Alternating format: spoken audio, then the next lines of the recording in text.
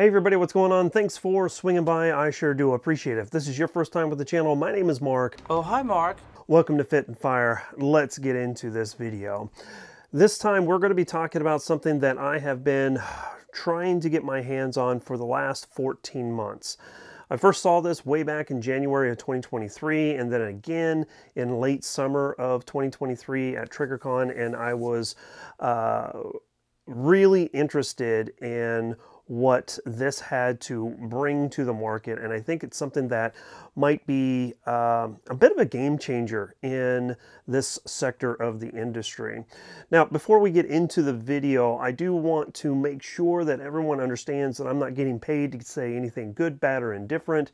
My relationship with the company is that of me just requesting a test and evaluation sample, and that's it. I'm going to talk about the good with the bad and let you guys decide what you think of it and go from there. What are we talking about? You guys should already know. We're going to be talking about the Oracle Arms 2311, or what is now known as OA Defense 2311. Changed their name a little bit, but we're going to use Oracle Arms, all of that interchangeably in this video. Now, this is going to be a double stack 9mm 1911, very much similar to that of, say, like the Prodigy or a Staccato or those types of pistols. But first and foremost, my question to you guys is, what do you think of double stack 1911 9mm pistols? Do you think that this is the way of the future as far as 1911s go, or are you a little bit more nostalgic and like the 45 ACP standard 1911? Let me know, sound off in the comment section down below. Now, me personally, I have a profound love for the 1911. It's one of the first pistols that I think I ever remember shooting. And so, yeah, with all of that being said, take a second for some shameless self-promotion. If you guys like this type of content, you think I'm doing a good job, I'd greatly appreciate you considering subscribing by clicking that button down below. Likes, comments, and shares of this video is also a great way to support the channel. And I'm also doing a podcast with my cameraman Hefe, and that is called the Live, Laugh, Larp podcast. I'll have a link to that down in the pinned comment for you guys to check out. I would greatly appreciate it. So thanks for all that. Okay, so let's get into this. This is going to be the full-size version of the Oracle Arms 2311. This has a lot of great things going for it, and it has a lot of very interesting takes for a 1911. First and foremost is that this is going to take P320 magazines. Now, you have the Stealth Arms Platypus that takes Glock magazines, and I really like that idea to kind of streamline the aftermarket accessibility to things like magazines. Anytime that you're able to reduce the cost of ownership for a pistol like this, that's going to run somewhere around that $1,900 to $2,200 mark, depending on when and where you buy it. I just checked on my phone before I started recording this, and we're looking at about $2,150 is what I saw for this particular model. So anytime that you can reduce the cost of ownership in magazines, per se, then that's a huge plus. In addition to that, this has a lot of attributes that lends itself as a viable competitor to that of, say, like a Staccato. So there is also that as well.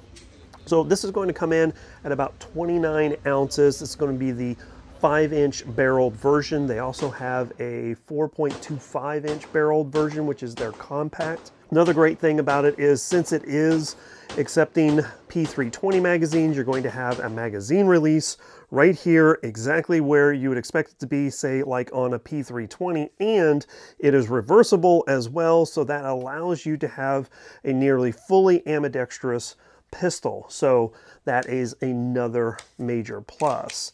In addition to that, with the polymer frame, you are going to have these really nice wings on here for basically a gas pedal, if you want to call it that.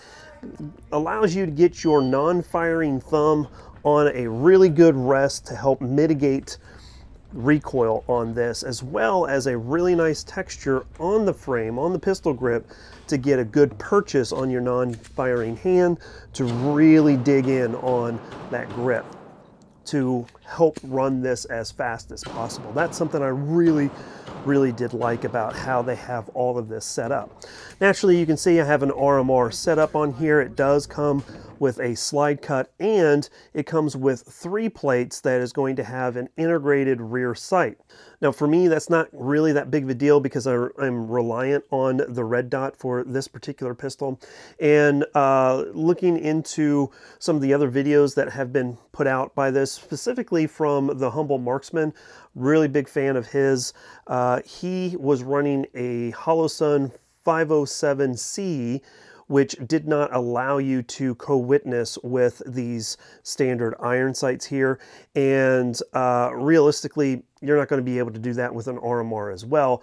But one thing that this does do is, as you're building your grip and presenting the firearm, you can utilize the front and rear sights as basically a reference to find that dot as you extend out. So that is a added bonus for that particular setup. So good job there. Has some really sleek lines here. It has a tapered slide with some, I wouldn't say overly aggressive, but slide serrations that work for any type of front racking or press check or something to that effect. So that is another great attribute to the design of this.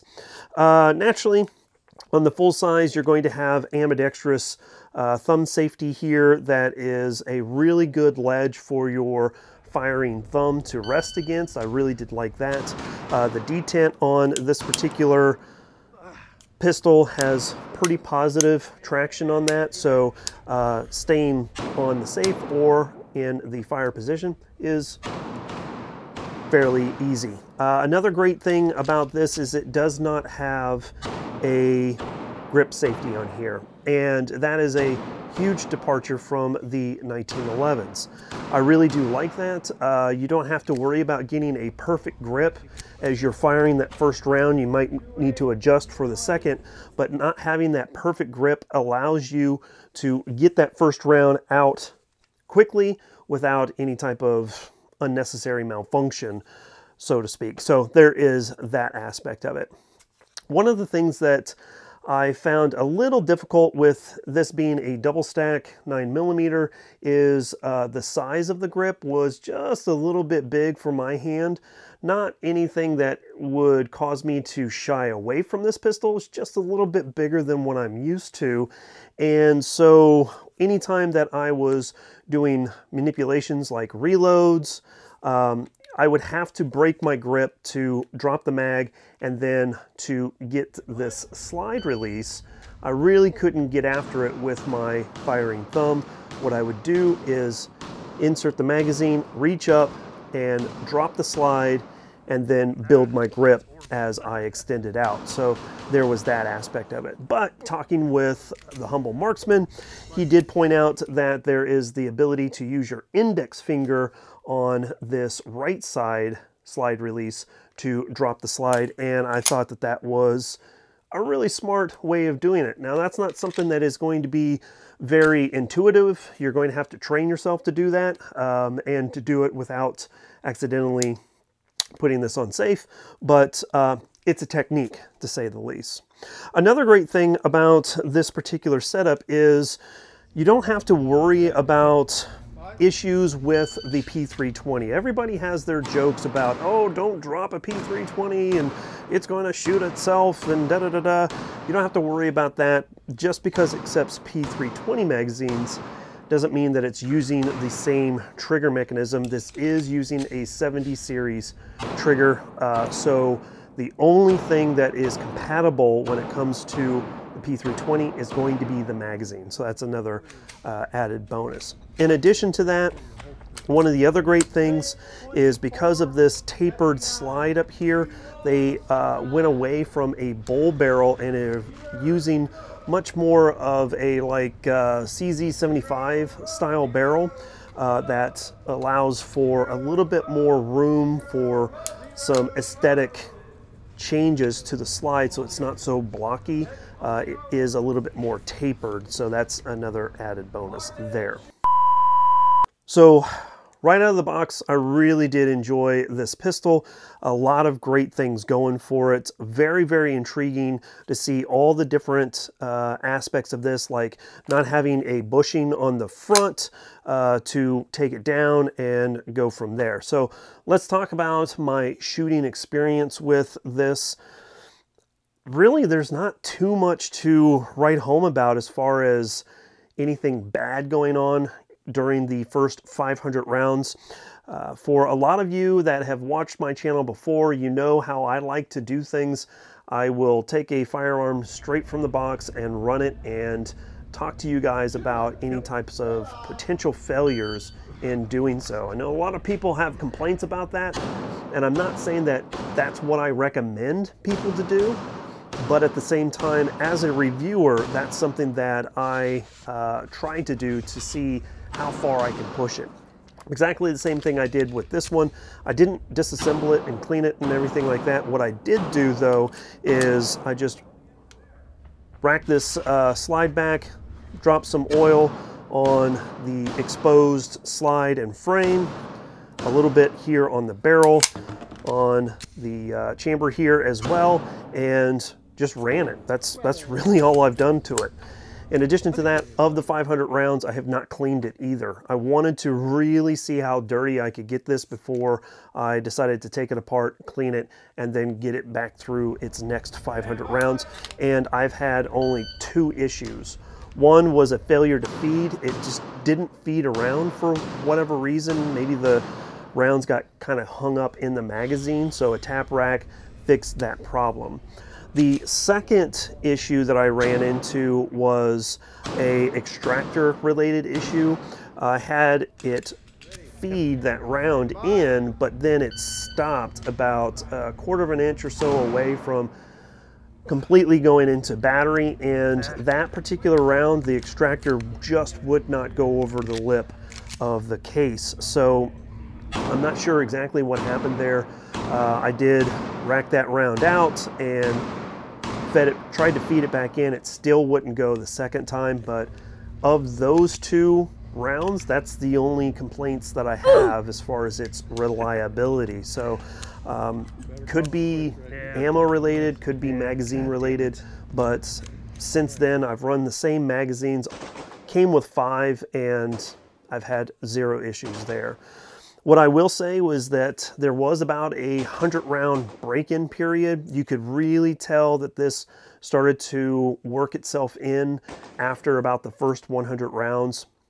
And for me and my shooting abilities, I'm used to shooting polymer frame striker-fired pistols. So moving from, say, a CZ P10C to something like this, there's a little bit of a different recoil impulse that I'm not used to. And it just involves the fall of the hammer, and then the pistol going off, and then the resistance of the slide pushing it back against the hammer to cock it. So it's going to feel a lot more sluggish than, say, a Glock or a P10C or even a SIG. But it doesn't mean that it's running any slower, if that makes any sense. Trigger on this was really, really nice. Coming in about 4 to 4.5 pounds. With my Wheeler gauge, I was getting 4.5 pounds. And yeah, it's really nice. So here's your take up. There's really nothing, maybe a millimeter, if that. And then it breaks right on over with 4.5 pounds.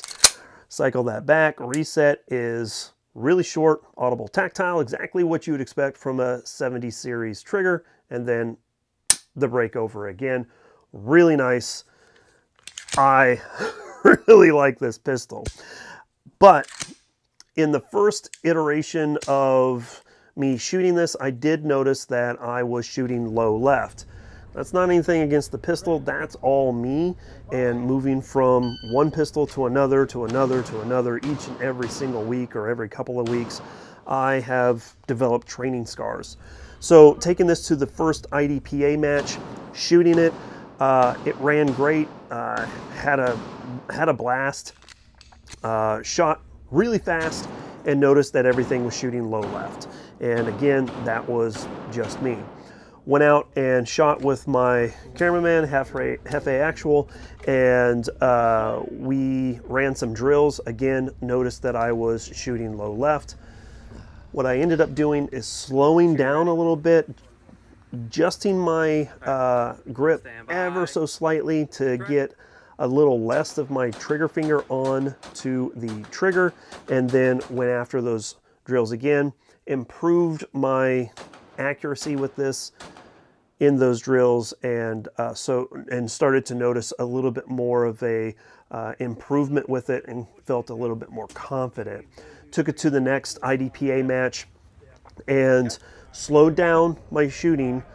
My split times were a lot slower, but my accuracy was really amazing. On one iteration, I had rounds that were stacked right on top of each other on a target, and it really bolstered my confidence with this.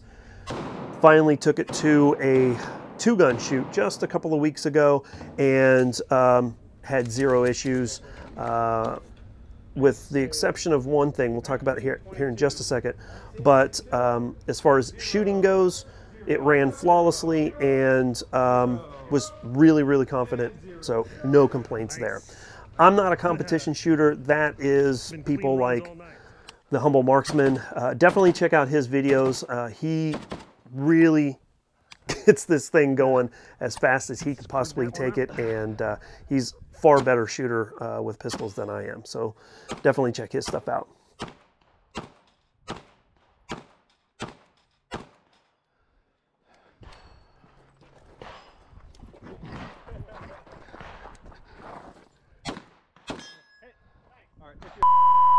All right, so I've talked about all the things that I love about this pistol. Now let's talk about some of the concerns that I have with it as well.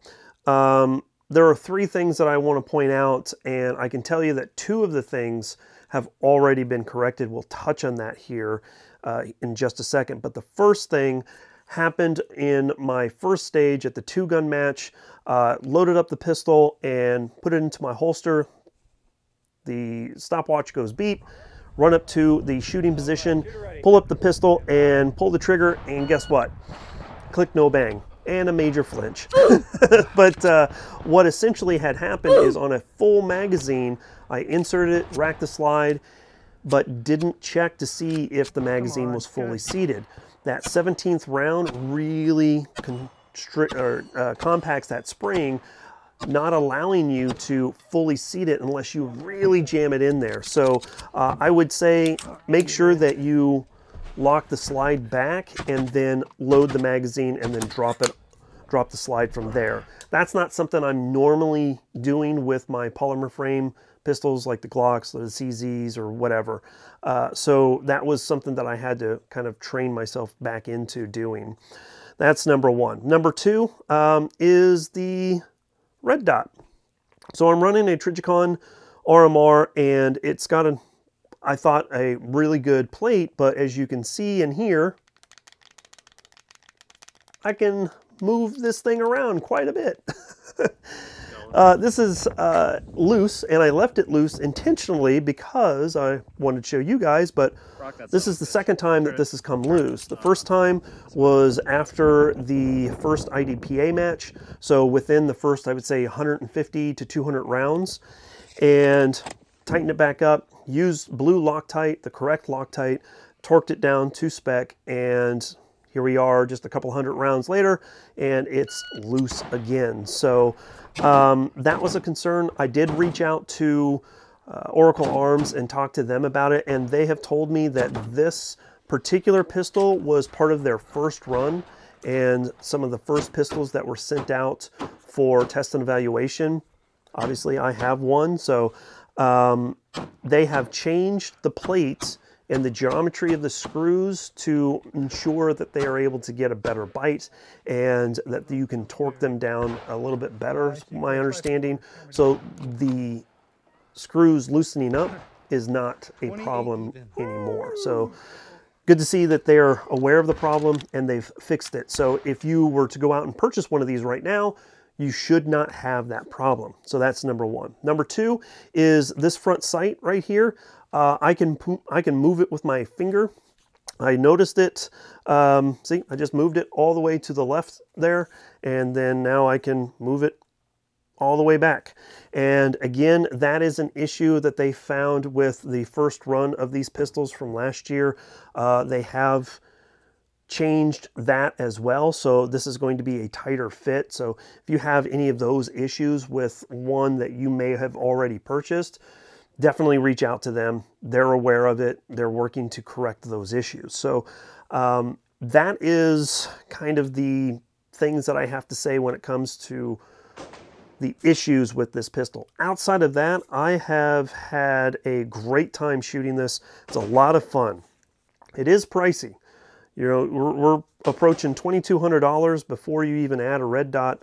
You know, I understand that. And a lot of people might say, well, you know, the Springfield Prodigy is about $600 less or more, depending on when and where you buy it. And yeah, sure, no problems there. But the Prodigy has had a bit of a track record with it, you know, kind of stumbling out of the gates. I have one. I purchased a used one from my local shop. We're going to do a comparison with this. I'm going to film a 500 round review to kind of give you guys my initial impressions of it. And then we'll compare it with this one as we push both of those to the 1,000 round mark. So that's going to be coming up here pretty soon. So really do like it. Has an aesthetic to it, you know, just freaking space age 2311. Really, really think it's cool. External extractor makes things a lot better as well. So I'd leave it to you guys. What do you think? Let me know down in the comment section down below. Would the Oracle Arms 2311 be a pistol that you would reach out and get, or are there other pistols that you would rather have instead? Obviously, we're not talking about Glocks or SIGs or anything like that. We're talking 2311, 1911 style pistols. Let me know what you guys think down in the comment section down below. With all that being said, we're going to continue to push this into the 1,000 round mark and give you guys a heads up as to what I think about it. I don't see any issues moving forward with this pistol. I do have a new plate and screws coming from Oracle. They're getting me set up with the new style, so shouldn't have any more issues with that as well. So, but there you have it. I've had a lot of fun, and I'm going to continue to have fun. We'll get you some more information on this, some more videos on it here pretty soon as well. So with that being said, we're going to go ahead and get out of here. Again, thank you so much for everybody's support. You guys are interested in checking out the podcast. Again, link in the pinned comment, and we will catch you guys next time. As always, freedom through strength. Here comes a high five. Catch you guys later. Bye, y'all.